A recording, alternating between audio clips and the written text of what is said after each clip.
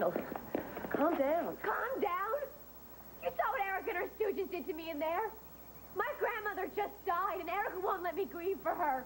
It's not fair. She has no right. She has no right at all. Grieve in private. I do it all the time. No way. I'm going to go back in there, and I'm going to tell Erica and her friends exactly what I think of them. Don't. You are only going to make matters worse. Why do you care? This is my fight, not yours. Because I just can't stand it.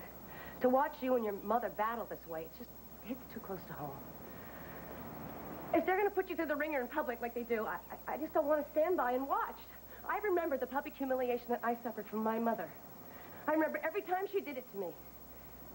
It doesn't seem like Erica enjoys it as much, but Wilma certainly did. Our mothers have hurt us both very much. I don't want to see you go through any more heartache. You're right. Why should I go back in there and give Erica that? Your grandmother knew you cared about her. Isn't that what really counts? Thanks for caring. And thank you for being the only one who understands. It's okay. It's the least I could do.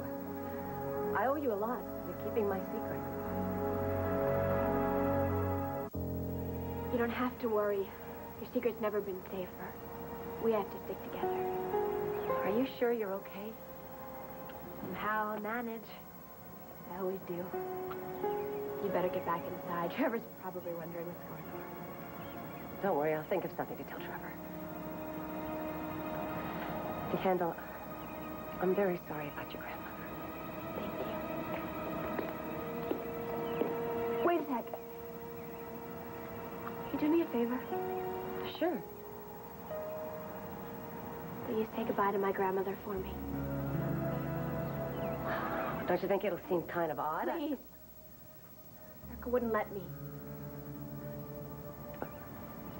I never even met the woman, but I'll try to find a moment alone.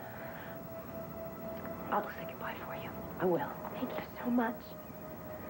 You have no idea how much I appreciate that.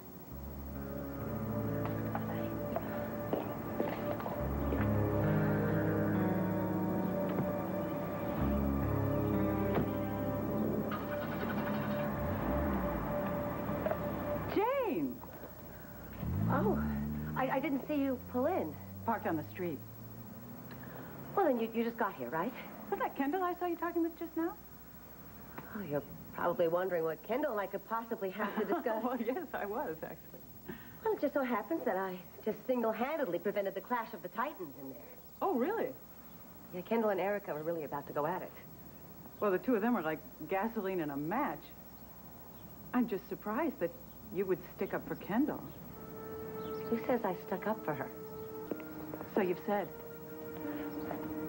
I just didn't want it to get ugly in there. Everybody was just standing around waiting for the fur to fly. I couldn't stand it anymore. Oh, sounds like you saved the day.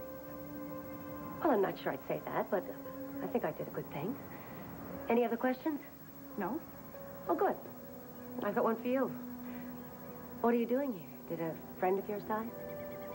Yes, Mona Tyler. Oh, I'm very sorry. I hear Mona Tyler was a really great lady. But do you think Erica really needs to see you right now? I mean, she's just lost her mother. The last thing she needs to do is be reminded that you lost your husband thanks to her. Oh, I get it. You've come to drive your point home. You just want to twist the knife into Erica. Actually, that's not it at all. Oh.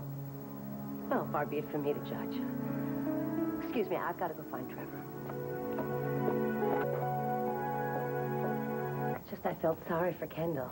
I mean, first she got hurt in the tornado, and then, well, I just didn't want to see her cause a scene. I wasn't taking sides or anything. Good, good. I just got nervous you and the heart attack were starting to get chummy, you know? Oh, heavens no. I just didn't want her to mar this. I guess I'm a little oversensitive since I lost my daughter. Yeah, well, look, you hang in there. I'm going to go try to make up with Erica. Good luck. Thanks.